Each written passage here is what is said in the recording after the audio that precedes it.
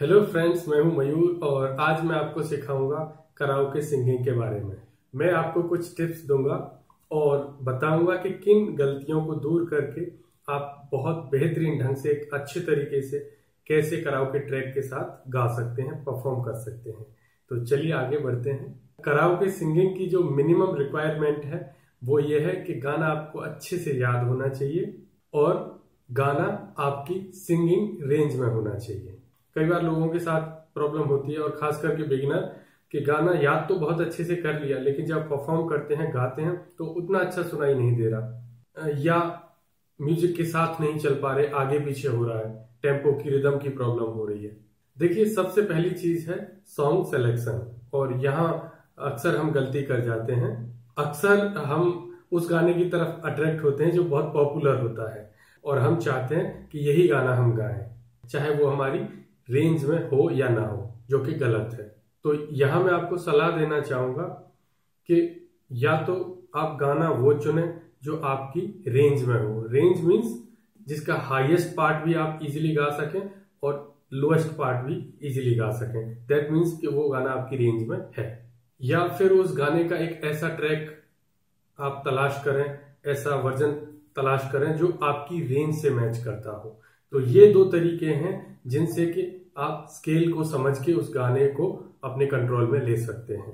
इसके अलावा जो प्रॉब्लम आती है वो ये है कि म्यूजिक के साथ साथ गाना नहीं गा पा रहे हैं, बीच में आगे पीछे हो जाते हैं।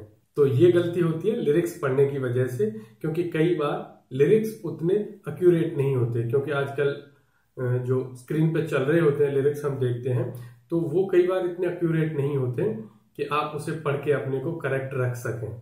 आप लिरिक्स याद होने के बावजूद भी स्क्रीन पर देखते हैं ताकि आप 100% करेक्ट गा सकें, और होता उसका उल्टा है कि उसकी वजह से आप गलती कर जाते हैं। क्योंकि अगर आप म्यूजिक को सुन के गाएंगे तो कभी भी आपसे गलती नहीं हो सकती ये वाली। और अगर आपको लिरिक्स याद नहीं है दैट मीन्स कि आपका गाना भी तैयार नहीं है। बेशक आप उस सॉन्ग को गा भी लेंगे पढ़ के, बट उतना एंजॉय नहीं कर पाएंगे। तो आप कोशिश करें कि पूरा सॉन्ग याद करके ही आगे बढ़ें। स्क्रीन पर दिए लिरिक्स को आप एक बैकअप की तरह यूज करें, जस्ट एक रिमाइंडर की तरह। आप जब गाएं तो ऐसा नहीं लगना चाहिए कि आप ट्रैक के साथ गा रहे हैं। ज्यादा से ज्यादा अपनी सिंगिंग में इन्वॉल्व होने की कोशिश करें, क्योंकि ट्रैक तो रिकॉर्डेड है लेकिन आप तो लाइव गा रहे हैं, तो आप पूरा उसको एंजॉय करते हुए परफॉर्म करें। और अगर आपको लिरिक्स देखने हैं तो सिर्फ इतने कि अगली लाइन कौन सी आने वाली है बस, और पूरा अपना फोकस म्यूजिक पे ही रखना है।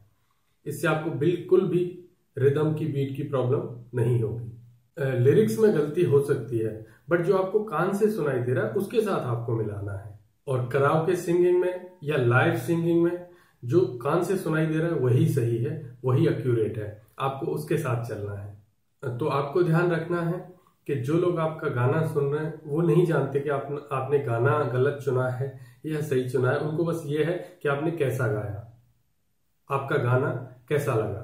तो मैं आपको यही सलाह दूंगा कि गाना अपनी स्केल और अपनी रेंज का चूज करें, और अगर ऐसा नहीं है, आपको गाना नहीं मिल रहा है, तो थोड़ा कम पॉपुलर गाना आप चूज कर लें।